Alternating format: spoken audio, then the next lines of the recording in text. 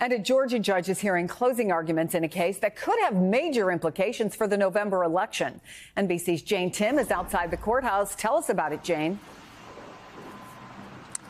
Georgia's controversial Dominion voting machines face their biggest test yet in the courtroom behind me, where good government groups and voters are urging a federal judge to bar the state from using their existing touchscreen voting machines. The plaintiffs argue these machines are so vulnerable to hacking that it violates voters' constitutional rights to allow them to be used by voters here in this state.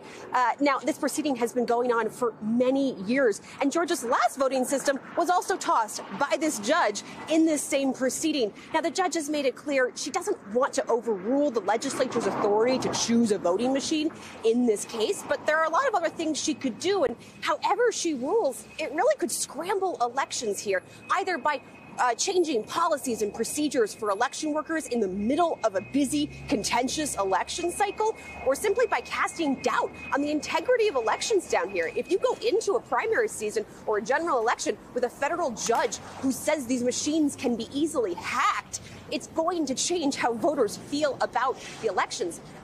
Now, these plaintiffs are not election deniers per se, but election deniers and Trump allies have absolutely seized on this case as the kind of proof they have been looking for all these years, proof of the sort of alleged voter fraud.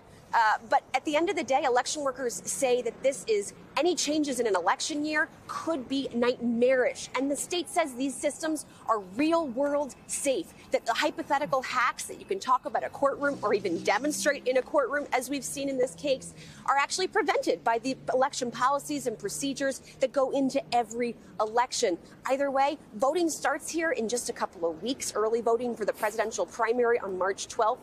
So we're firmly in election season. And whatever happens, it's going to be heard well outside this courtroom.